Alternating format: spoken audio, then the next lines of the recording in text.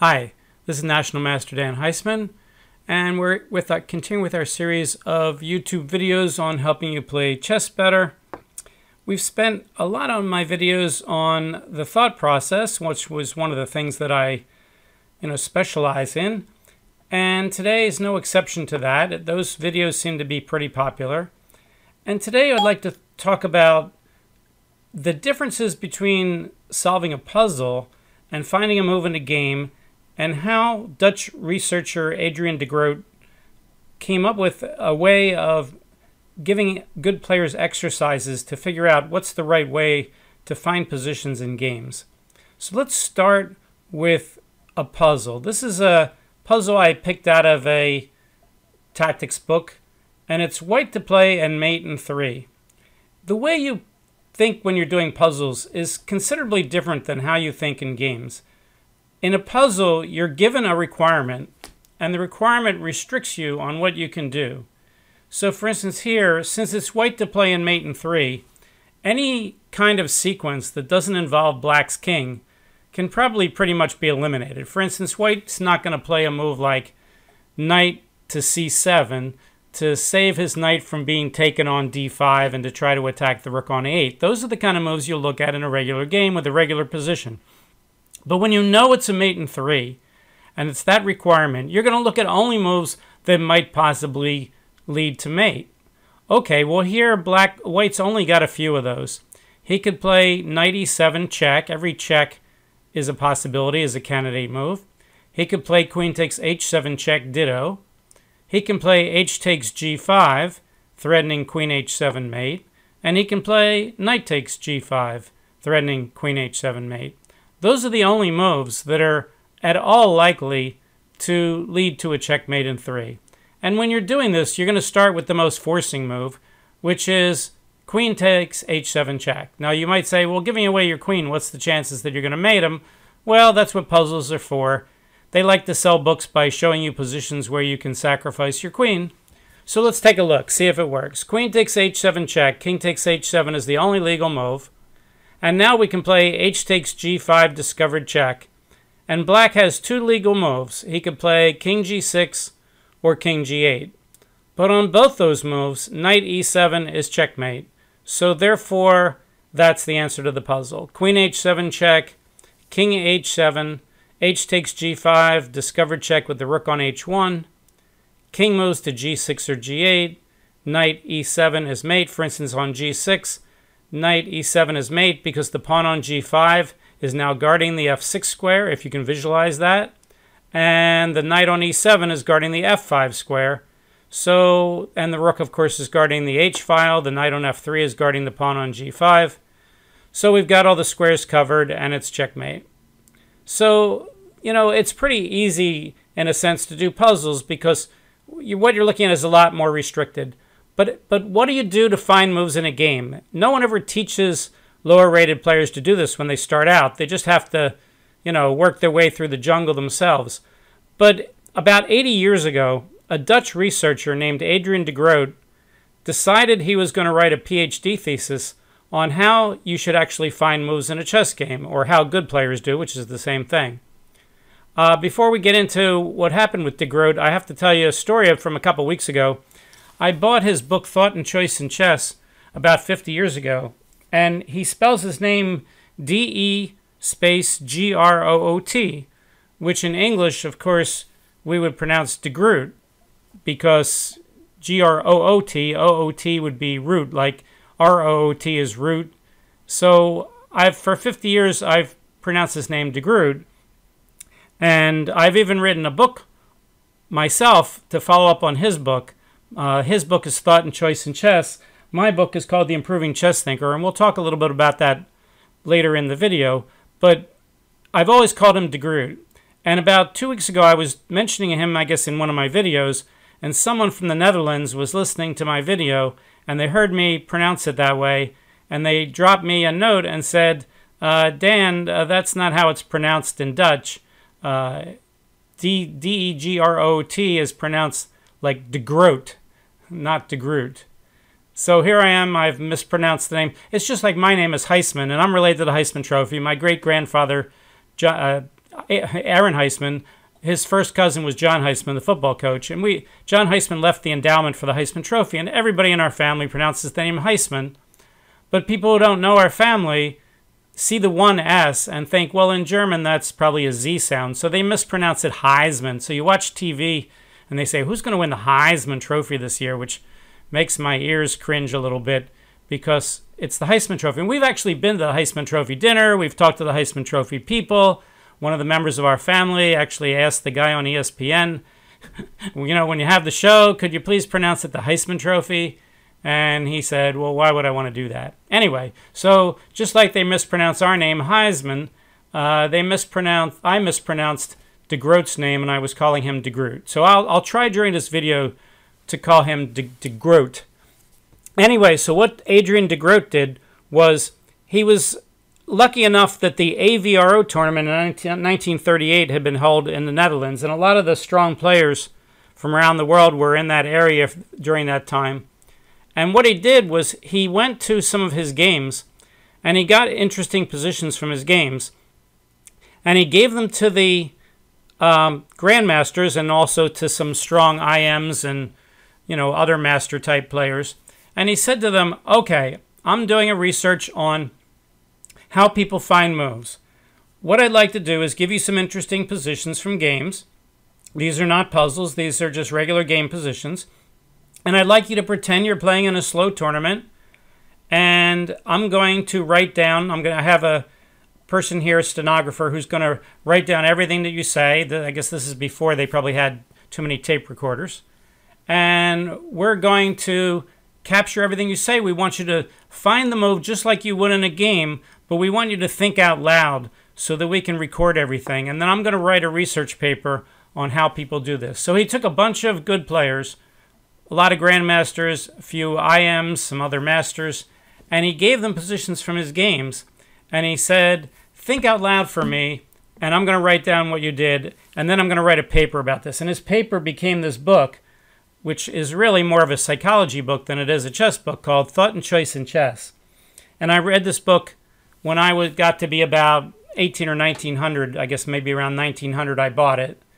And I found it really interesting, and I've been giving people these de Groot exercises ever since. So usually when people get to the third or fourth lesson, if they take a bunch of lessons from me, I'll start to give them de Groot exercises every once in a while. I'll give them a position, maybe some of the very same ones that de Groot used in his book, or I'll give them some that I've seen in interesting positions in games since then, and I'll have them think out loud and you know, find a move for me out loud.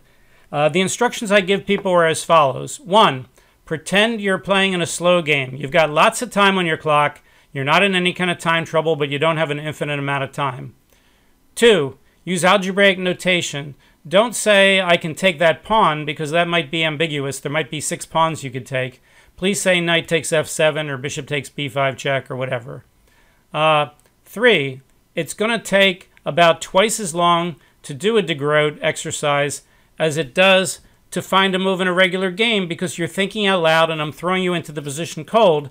And for most people, those two things roughly equate to a 2-to-1 time expansion. So for instance, if you were playing a tournament game at 40-2 and you had an hour and 26 minutes left on your clock and you reached a de Groot position and it took you 5 minutes to find a move at the World Open, it would take you 10 minutes to find the same move in a de Groot exercise, because you're speaking out loud and not thinking quietly, and you have to evaluate the position when you start. That's the third instruction. The next instruction is, please don't show off for the exercise.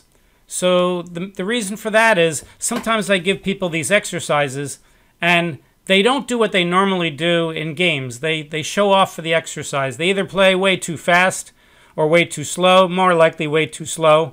I once had someone who never took more than about 17 seconds on a move, no matter what the time limit was. And I gave him a de Groot position, and I told him, please don't show off for the exercise. Just do what you would do in a normal game. And he went on for about 35 minutes trying to find a move. And I had never seen him think for more than like 17 seconds on a move before. And finally I stopped him and I said, are you sure this is what you do on every move in every slow game you've ever played? This is exactly the process you go through? And he said, of course not. So his of course not meant, of course I'm not following your instructions. You know, you can't help people get a better thought process if when they're doing a de Groot, they're using a different thought process than they would, you know, if they were playing a game. You're trying to help them get better on what they normally do. So if they do different things when they're doing a de Groot, it doesn't help nearly as much. Another one of my instructions for a de Groot is whatever you don't say can be held against you, which simply means that you're supposed to say everything that's going through your head. If you don't say everything that's going through your head, and later on at the end we say, maybe you should have done X, and the person says to me, well, I did do X, I just didn't say it. Of course I believe them. I'm sure my students are telling the truth. But what's the point? I can only really grade them on what they're doing because they're supposed to be kind of babbling, you know, as they go, sort of stream of consciousness. And finally, when they're done, I need them to make a move and hit the clock. Well, if they're live at my house, they can actually do that. But if we're doing it over the internet and we're using Skype or a phone to talk, then I need to know when they're done. So I tell them, you know, make your move, and then since you can't hit a clock, just say push clock or hit clock, and then I know that you're done. So that's the kind of instructions that I give people for the de Groot exercise. All right, let's pull up a de Groot from de Groot's book. Let's pull up what's called de Groot B. Hold on a second.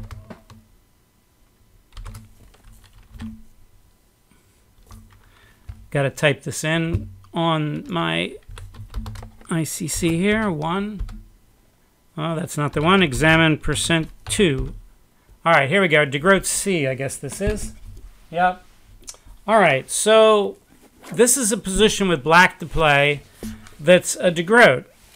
It's an de Groot. De Groot positions are exactly like positions from games. They could have one single best move. They could have many moves that are equally good. The person who's moving could be winning. They could be dead drawn. They could be losing. It's just like a regular game. It's not like a puzzle. And you're just trying to find the best move that you can. You're not trying to solve some sort of puzzle as if this is the winning idea or something.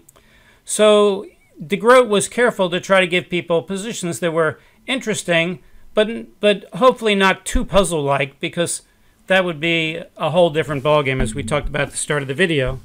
So here we have de Groot C. C as in cat. And if you'd like to do it yourself, what you can do is stop the video and pretend you're black.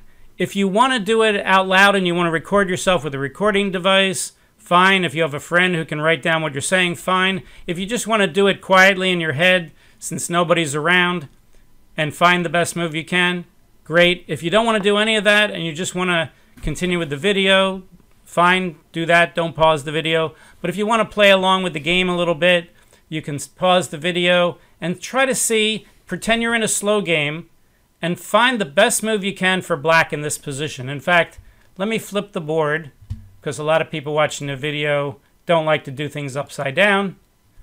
Okay, same position, board is flipped. It's black's turn, and the question is, what move would you play for black? You know, not a puzzle, you know, think out loud, see what your move is. All right, so pause the video now and do that if you want. If you don't, let's continue. What I'd like to do is I'd like to read you World Champion Max Owa doing this position for de Groot in 1939, 80 years ago. And because they translated this book into English, they also, since books in the 1960s were written in English descriptive notation, his notation is in English descriptive, but I realize most people watching the video would not like it if I read English descriptive. So I'm going to try to translate into algebraic as fast as I can. So forgive me if I make a mistake doing the translation while I'm reading. Also, for this particular de Groot position, de Groot asked Owa to look at the position for 10 seconds, and then he took it away from him. And he asked him questions about it, which was a separate, you know, psychological test he wanted to do with Owa. And I'm not going to read you what Owa said about the position in the first 10 seconds, because he's doing it blindfolded. I'm going to read you what he said once they gave him the position back and said, all right, now that you've done that, here's the position. You know, find the move that you would play. And I'm going to read you what Dr. Max Owa said. He said, all right, now the move d5 is rather beastly. No, then I would rather sacrifice on e6. His knight on f3 is sort of hanging. I might play knight to e4. Or have I to, no, I needn't fear him playing d5. Not even after he plays bishop takes e6 check. I just take the d-pawn off on d5. All right, so after knight e4, at first sight, it's a nice little move. By capturing on e6, he only helps me develop. For that matter, I would only be pleased if he took. My rook comes into play with gain of tempo, but maybe he'll play knight to g5 after he plays bishop takes e6 check, and then queen takes e6 check in reply would win the exchange. That's going a little far. Let's look for a move. Can I start something there? Let's say I look at queen to e4. No, I must guard my pawn on c7. If I play queen e4, queen takes e4, knight takes e4, knight takes c7, then let's see, can I play rook takes f3? Can I demolish him then? Oh yes, I can. That's quite good. Okay, so queen e4 is not bad, but after queen e4, he could just play rook on h to e1, and then if I exchange, and then he takes my pawn on c7 is weak, and also the one on e6. No, that endgame is not favorable for me. How about knight e4 again? That's not unattractive. Knight e4. He could play knight takes c7. Is that such a combination? Knight e4, knight takes c7. Then I could play knight to c3, winning a piece. Yes. All right, if he plays bishop takes e6 check, then I just play king h8. All right, so after knight e4, knight takes c7 doesn't look like it's a go. Knight e4 is a good little move for the time being. I do not have many threats. Well, knight takes c7 is a threat. Can he annoy me? Knight takes c7. No, that cannot be done. The queen is tied down and the knight cannot do anything. And if he plays d5, I can just take it. All right, fine. I think I'm going to play knight to e4. Okay, so he hits the clock. And that took the world champion Owa 7 minutes to do that, to find his move knight e4. Now, this is a position that even fools grandmasters. It's quite a tricky position. If you give it to a computer, it's going to tell you all kinds of crazy things. We can do that right now just to see how Max Owa did. Let me bring the board up, shrink it a little bit, and bring in the analysis. Let's show the top 3 or 4 moves here. Okay, so Stockfish 10 is thinking right now, and at 20 ply, he has the move h6 and the move bishop d7 as his top 2 moves. Notice that h6 and bishop d7, neither were moves that world champion Owa even considered. Now he's got knight e4 also at 0, 0, 0 at 23 ply. So the computer thinks that h6, bishop d7, and knight e4 are almost all equally good. So whether you play h6 or bishop d7 or knight e4, these are equally good moves. And again, in a real game, and now he's got a 4th move that's 0, 0, 0, which is rook e8. So he's got 0, 0, 0s all across the board here right now. And, in a real game, you very often, unlike a puzzle where there should only, if it's a good puzzle, there's only going to be one right answer. In a game, very often you do have multiple moves that are equally good. Now he's dropped rook e8 back down again as 0.47 for white. Again, we're looking for black's move, so we're looking for the number that's the lowest positive number or the highest negative number. And right now he's got Dr. Owa's move, knight e4, bishop d7, and h6, 2 moves that Dr. Owa didn't consider, as all equally good. And now e5 at 27 ply has moved up into 4th place at 0.09, meaning that if you play e5 here, you're not far off the best move. e5 is a perfectly reasonable move too. All right, so that's what Dr. Owa did. Dr. de Groot did, is he had, you know, Alexander Elyakin and Owa and Salo Floor and Reuben Fine, you know, people like that, go through a bunch of interesting positions and think out loud for him in finding a move. Now e5 is also at 0, 0, 0 at 28 ply. Okay, so it turns out this position is fairly equal at fairly good depths here, but and a lot of the grandmasters came up with different moves for that reason. All right, let's bring the board back again. I don't have time to summarize de Groot's book. I did talk to you about his exercise, but basically one of the big things I learned from reading his book is that strong players spend a lot of their time comparing moves. You know, if they have a move A and they think their opponent's going to make move B, or move B is dangerous, you know, they'll look at A, B, C, where C is their next move, and they'll try to figure out how good is position C, the position after move C. They'll say, if I do A and he does B and I do C, do I like that?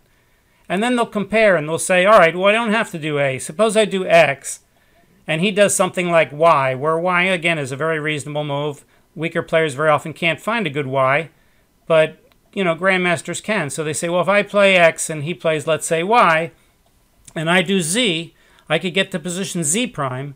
Do I like Z prime better than I like C prime? And they spend a lot of time comparing it.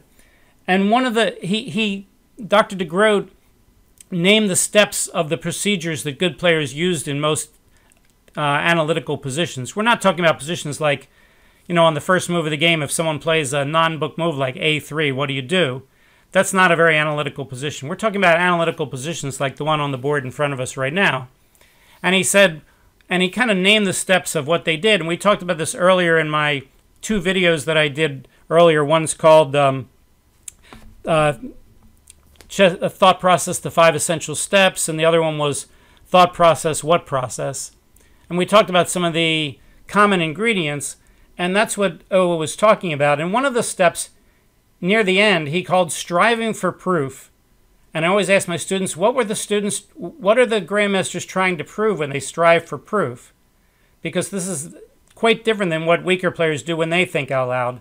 And what they do when they're striving for proof is they're trying to prove that their move is at least as good as any other move that they could play. They're trying to compare their move with all the alternatives to see that the position they could reach is at least as good as the position they could reach with another move. This kind of comparison is a key to having a good thought process. When you're not comparing things and you're just trying to prove that the move you're looking at is good. Now that works perfectly well if you have a mate in 2 or something. You don't need to compare anything. You just have to see if it's really a mate. But most moves aren't mate in 2. Most moves you're trying to find the best move you can in a reasonable time around. And the best move you can in a reasonable amount of time means comparing it to other ideas. All right, in the last couple minutes, I'd like to talk about my book. My book's called The Improving Chess Thinker. And just like Jeremy Silman's book, his Silman's Endgame course, the middle of my book is organized by classes. What I did was I gave examples of, let's say, about a dozen, 12 to 15 examples from each class of how people thought with a various number of de Groot positions. So each person had one de Groot position, and I'd have a section on class F and below, and I'd show 12, let's say 12 different thought processes from people rated below 1,000, and I'd talk about them. Then the next chapter is class E for 1,000 to 1,200, and I'd show another dozen protocols. A protocol is a de Groot exercise written down. I'd show a dozen people thinking about various de Groot positions, and after I would show what they thought. I would write down my comments on what they did and what they didn't do. Then my next chapter was class D, and again we took a dozen people or so, and we showed their de Groot exercises and what they thought of class D. Then I had a section on class C.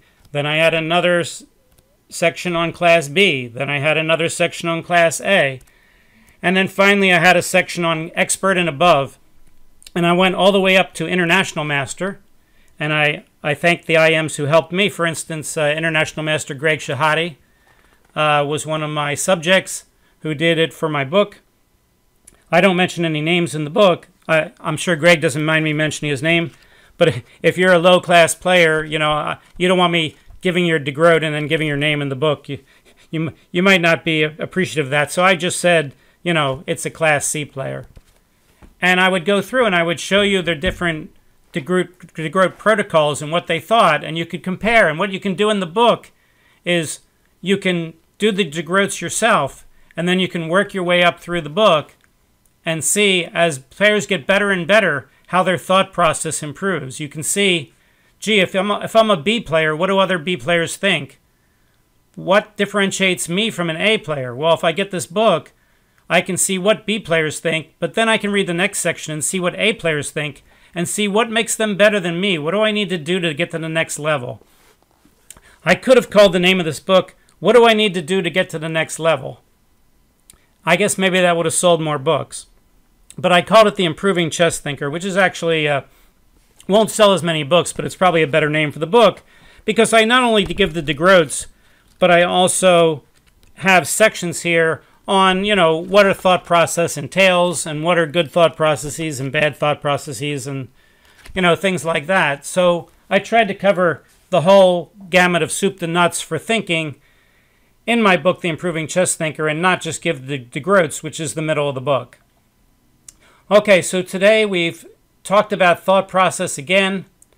We have talked about the wonderful, groundbreaking research that Adrian de Groot did on his exercises. We've talked about the fact that I've given these exercises out for, I hate to say it, almost over 50 years. That doesn't sound right.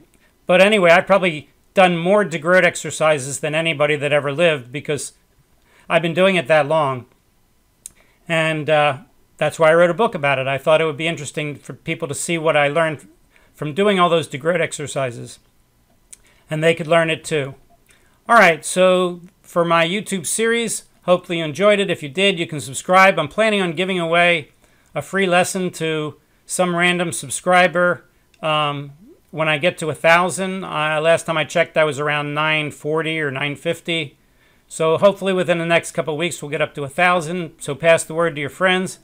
I'm not quite sure how I'm going to do it. I'll probably have to have some sort of email contact where people can email me, and I'll have a 48-hour window to pick out a random email or the best email or something to give out a lesson to celebrate the 1,000 subscribers. So if you can help me with that, great. If not, I understand. We'll see you next time. Bye.